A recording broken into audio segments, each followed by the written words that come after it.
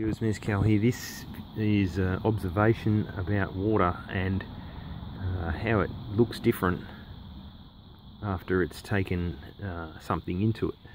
Now, two identical buckets here. In this one is a little bit of gum terps.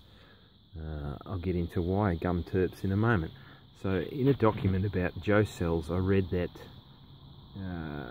the best water for it came from water that had washed over leaves and hadn't travelled too far down a stream, so fairly fresh rainwater, and the surfactants of the leaf surface that was changing the behaviour of the bubbles in such a way that the bubbles were smaller and they had a tendency to hold a charge better.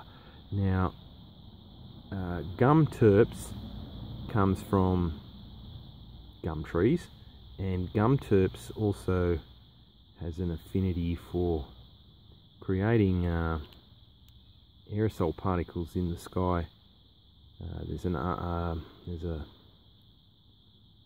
research paper I read that I found on a CSIRO website about smoke particles from bushfires and how they can actually help seed rain clouds.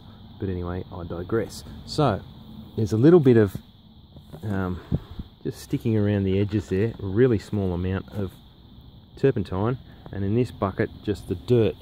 So we've got the tap water here. This is river water. It's a little bit treated, so I'm going to blast it into that one, and we're going to observe the way the bubbles behave.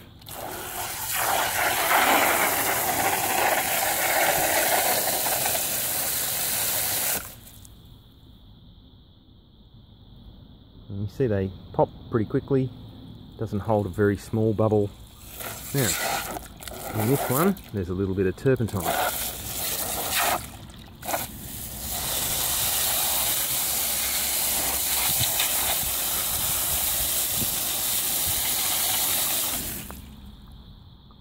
Smaller bubbles that are persisting.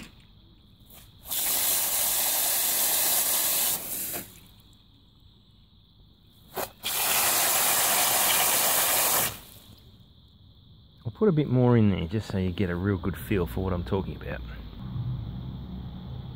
Here's the cap, and there's a bit on the inside of the lid there, which has put a little slick on the surface.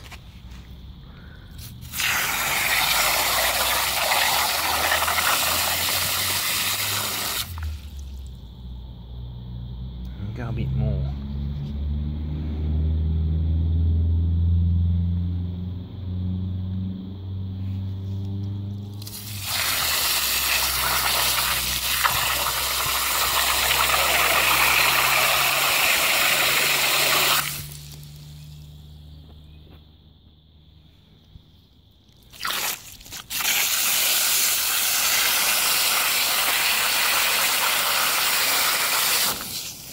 Bubbles pop really quick, they're large.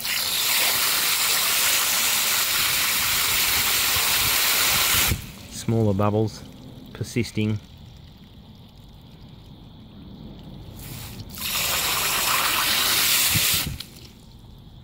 Let's go even more.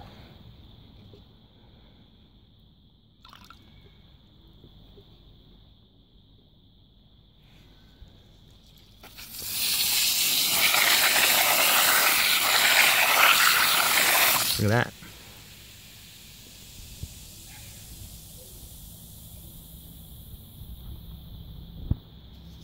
Watch the way the bubbles have a charge tendency and attract to each other.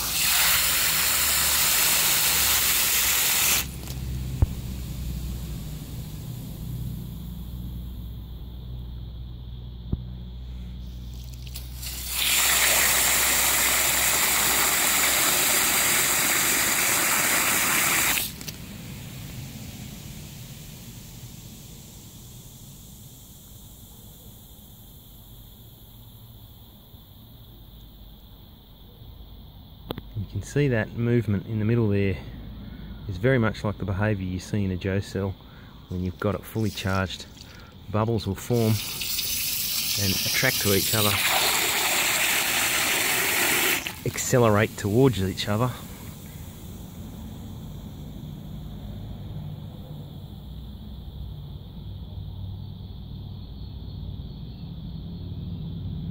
Anyway, thanks for watching.